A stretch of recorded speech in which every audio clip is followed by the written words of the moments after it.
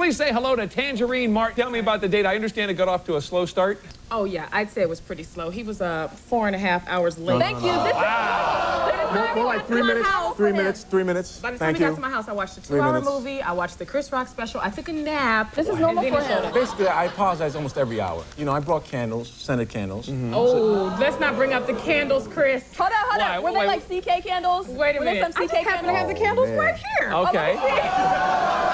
He gave them to me like one every hour. An hourly candle. The first one was a symbol of me because it was black and beautiful. Oh, yeah. Oh, no, I got those. I already got those. Wait. No, I didn't give you those.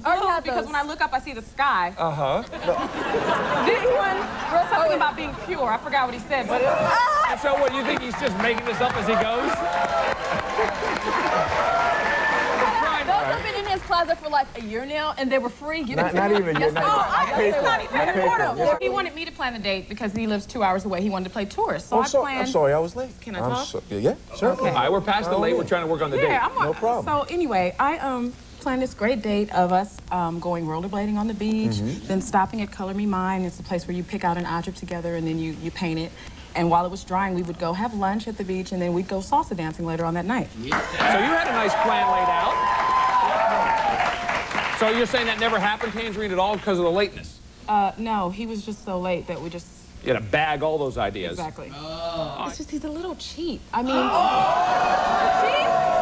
I wouldn't say cheap. That's not even the word. No. He likes the word for it. I gotta say this again, frugal. Right, he likes the word frugal. That's the word for the Sorry. day. Well, let Tanjareen explain why he was cheap. He's a little frugal. Oh, yeah, his appetite was out of control. I've never seen anybody eat chicken. It was like Fred Flintstone. Every gristle, everything was, it was just so clean. And Murray, do you think Hemmer was probably also looking at her food and wanting some of it? Oh, I'm sure he wanted. I'm sure he asked you for it. You know what? Actually, when he finished eating, he was staring at my plate, and I thought he was kidding, and I was like, do you want this? And he was like, yeah. And I was like, okay, thank you. You know, actually, I wanted both. I wanted two things. What's that? Her and the plate. But, you know, aside from that, after that was it. That's okay. Tanjareen, so Hemmer ordered dessert, I guess, for sure.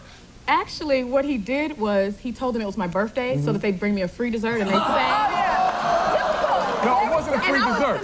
It was not a free dessert. I didn't understand why they were singing happy birthday to me. That dessert cost $4.50. And he got upset because he saw it was on the bill. And I was like, well, you know what? I happen to have a coupon for a free dessert from this restaurant. He's like, thanks. Well, wait, Hemmer, I understand that while you were out with her, that she was actually the center of a lot of attention. Is that true? Oh, yes. Women were giving her compliments left and right. You know, being envy of me that I was dating her. You know, they were like, you're such a beautiful, attractive woman. You don't usually get that from other women, though. Maybe guys, I could understand. Maybe guys, yeah, but a whole bunch of flock of women was, you know. And Tanjareen, how was he reacting to all this? He was so jealous. He was like, well, what's up? They don't see me. What are these women hitting on you? They want to date you. They want to date you. And I was just like, sorry. After dinner, it was basically, I was going to take her salsa dancing, you know, reggae, R&B, whatever, you know, whatever was open, basically. It was like 10:30.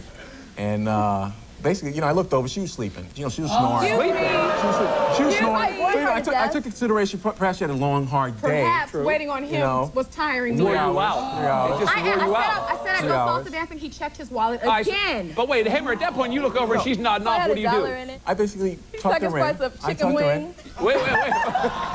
He tucked her in. I tucked her in. You tucked me in what? And waited. Let you sleep. In other words, I let her sleep. What? Into her bed? No, in the car. I let her sleep. You tucked me into the car. Does that even sound like the truth, audience? Thank you. Tanjareen, at this point, were you ready to call it a night and just give up? I was just so tired at this point. He's a sweet guy. He's so cute. She was tired in the beginning. But I was just, he let me, I was waiting so long, I just wanted to end the date. It was just, I just drained all your energy. Too bad. I tried. Going out with Tanjareen, I've learned to appreciate what you have and never take anything for granted. And I'm always dedicated in perseverance on everything. So basically, my option is pretty limited. Stay together, okay? Tanjareen. Tanjareen's like, yeah. So that's all right for her. So, Murray, let's get your decision. Hemmer says he wants to stay together with you. Well, going out with Leland was great, and he treated me like a first-class woman, and I think I need to be treated like a first-class woman, and Change of heart. Leland, that works for you? Yeah. Okay. All right, by coming on the show, Murray, you were worried about that long-distance relationship, so it's probably a good thing. And Hemmer, you okay? Yeah, he's all right. Things will be better for you, trust me, next time around. Somebody's more suited for you, okay?